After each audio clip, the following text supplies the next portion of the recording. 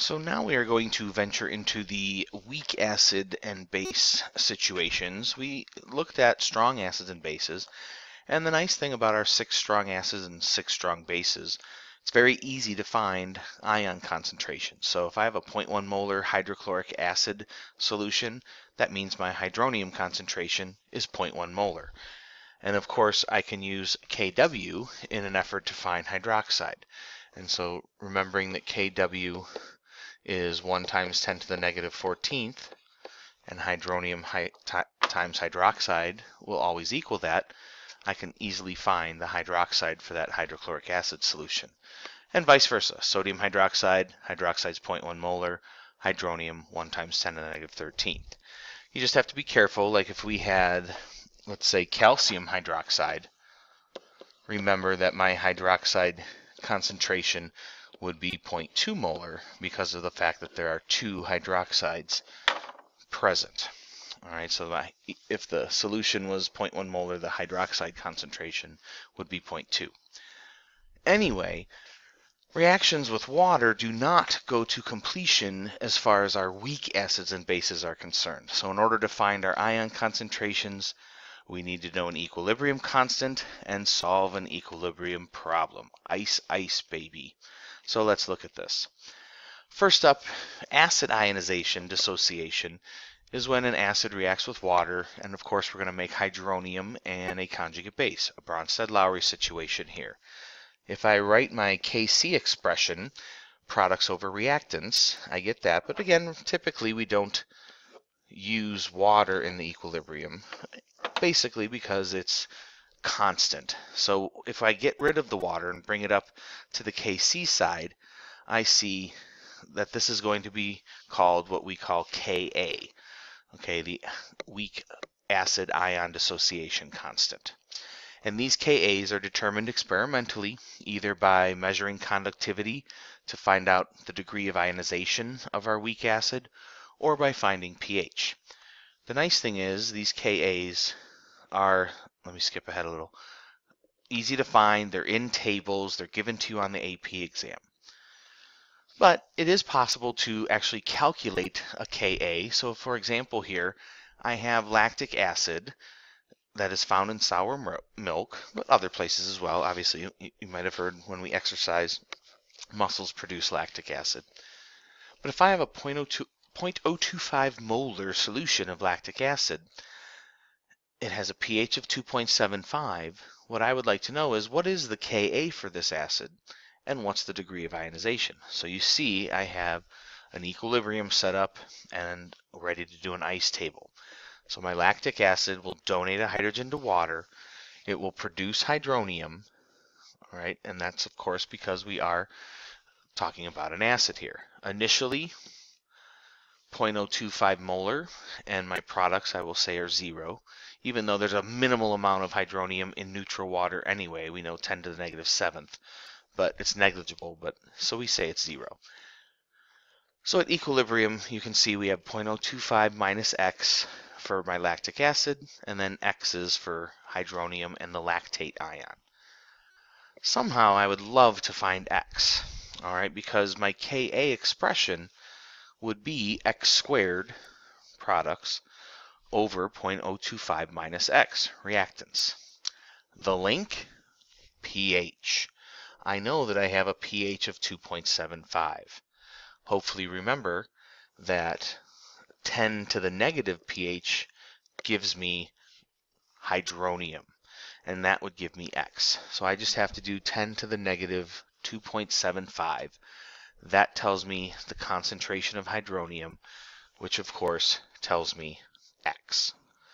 Now it becomes plug and chug, and I plug away into my expression. So Ka is 0.00178 squared over 0.025 minus that. And so eventually I get an answer that X is equal to, or I'm sorry, Ka is equal to 1.37 times 10 to the negative 4th. Of course, remembering what our K means, that means our reactants would be favored. Our weak acids and bases do not dissociate very much, so we expect small K values. What is the actual degree of ionization? Well, what that means is how much of the acid dissociated. Sorry, go back up. We started with the fact that lactic acid was at 0.025 molar, and it dissociated this much, X. So all we have to do is take X, divide it by our original concentration, and when you do that, you get the degree of ionization. It could be left in decimal form or just multiply by 100 and get a percent. So this lactic acid dissociated 7.12%. Again, the Ka values are easy to find in textbooks, online, etc. So you probably don't have to calculate Kas on the AP exam per se, but it is an important part of first year chemistry, and you'll have to do it on your quick checks and tests for me. Haha. Base, same thing going on. A weak base reacts with water. It accepts the hydrogen, so we form hydroxide, and so we have ultimately a Kb expression, which is just Kc, and that water again is constant, so it's just kind of blended in with the Kc to make Kb. And we do problems the exact same way as we just did with the acid, except if when we have to deal with pH and stuff, or if they would tell us a pH, we'd have to make sure we switch to POH because we have hydroxide in our equilibrium. And again, KBs can be found in books online, and they would be given to you on the AP exam. So calculating Ka or Kb, not as important as doing calculations with them, since we can easily obtain them. When you know the Ka or B, you can be asked to find hydronium, hydroxide concentration, the concentration of the acid or your conjugate base, concentration of the base or the conjugate acid. You can find the degree of ionization and pH. I know you're overjoyed right now. Pause the video. Relax. Haha. They're all just equilibrium problems using our ice tables. You may need to use the quadratic, okay? But again, we've already done a bunch of those, and it's not as popular on the AP exam. So I think I have you do one more quadratic in a practice situation. But as it says there, since our dissociations are so small with our weak acids and bases, we can oftentimes assume that we don't need to use the quadratic. And how do you do this? How do you check? If your original concentration of your acid or base divided by your Ka or Kb is less than 100, or I'm sorry, greater than 100, then no quadratic would be needed. Because plugging into that X value, it's not going to affect our answer when we use sig figs. And so again, greater than 100, that typically means, you're dividing by 10 to the negative 3 or something. And most of our K values are smaller than that. And I'll show you how this works here. So, nicotinic acid, niacin. What are the concentrations of this acid, hydronium, and the nicotinate ion in a solution that is 0.1 molar nicotinic acid at, of course, our magical number of 25 degrees Celsius?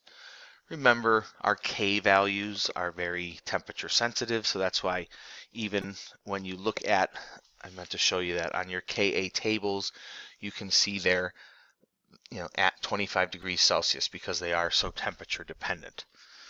So going back to our problem, okay. So I also want to know the pH and the degree of ionization. So bam, all of that information. Now, some of our weak acids and bases have some complex formulas, so we just usually abbreviate them. So like nicotinic acid, I will call HNic.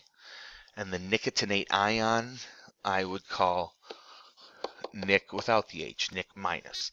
Just makes it easier to write our equilibrium expressions. So nicotinic acid, HNic, plus water makes our hydronium and the nicotinate ion. We are set up for an ice table. Pause the video for a second, set it up, see how you do. Hopefully this is what you got. And so at equilibrium, 0.1 minus X for nicotinic acid XX for hydronium and nicotinate. So when we look at our Ka expression, it looks like we're going to have to do quadratic. But my original concentration, 0.1 molar, divided by the Ka is greater than 100. It's 7,143. That means we don't have to do the quadratic. And what that helps us so much with is says we just ignore this minus x, because whatever x turns out to be, 0.1 minus it is going to end up being 0.1 with our sig figs. So now we just have Ka equals x squared over 0.1, and that is my Ka value. Plug and chug, solve for x. X is going to be 1.2 times 10 to the negative third molar. So x takes care of hydronium concentration and my nicotinate ion concentration. And my HNic is simply just going to stay at 0.1 molar. We also wanted to know the pH and the degree of ionization. Well, since we know hydronium, pH is simply going to be the negative log of that, 2.92. We expect that. It's an acid, so I do expect an answer lower than 7. Degree of ionization, again, is just the original concentration on the bottom, X on the top, so 1.2 times 10 to the negative third, or 0.0012. And so my degree of ionization is 0.012, or as a percent, 1.2%. All right, so we'll have lots of fun practicing this. And again, I think there's one where I make you use the quadratic, but almost always you'll be able to get rid of that negative x and avoid the quadratic situation. Here's one more with our base. Okay, morphine. A lot of our bases end in INE. They're amines with a nitrogen. And of course, you may have heard of that administered medically to relieve pain. I want to know the pH of a 0.0075 molar solution of morphine at my magic 25 degrees Celsius. I'm given the Kb, and then I also want to know the hydronium. Pause the video, see if you can get this one, and come back and check your answer. This is what your ice table should have looked like, and just checking again, we don't have to use the quadratic, which of course happily gets rid of the minus x, and now we just go into plug-chug mode. My Kb is equal to x squared over 0.0075. My x is equal to 1.1 times 10 to the negative fourth, but remember, this is hydroxide. So the question asked, what's the pH and what is the concentration of hydronium? So you can immediately find hydronium now using Kw and then do the negative law and find pH. But either way, hopefully you find pH of 10.04, which we expect, basic, and my hydronium 9.12 times 10 to the negative 11th. Okay, so either find POH, find pH, find hydronium, or immediately find hydronium, then find pH, whatever works best for you. Last thing here, we do have some weak polyprotic acids, carbonic and phosphoric, probably the most common. And when you look at the data tables, you'll typically see they have more than one Ka. The first Ka is for removing the first hydrogen. The second Ka is for removing the second hydrogen. Those are the expressions. And if you look on the chart, you will find that the first Ka tends to have a larger Ka, 10 to the negative 7, compared to the next one, 10 to the negative 11. And what that means, and it should make sense, the first hydrogen, school's over. The first hydrogen is lost much more easily than the second. So if you look at the Ka values of phosphoric acid, you will notice that the first Ka is the largest, then the second, then the third. Again, you can look at a nicer, bigger table of it, but if you look in my slide here, phosphoric acid, you can see that represented there. I think I'm a little off on that circle, sorry. But again, when we have weak polyprotic acids, the hydrogens are easier to remove from the start. All right, enjoy all of the fun problems, and I will catch up with you soon.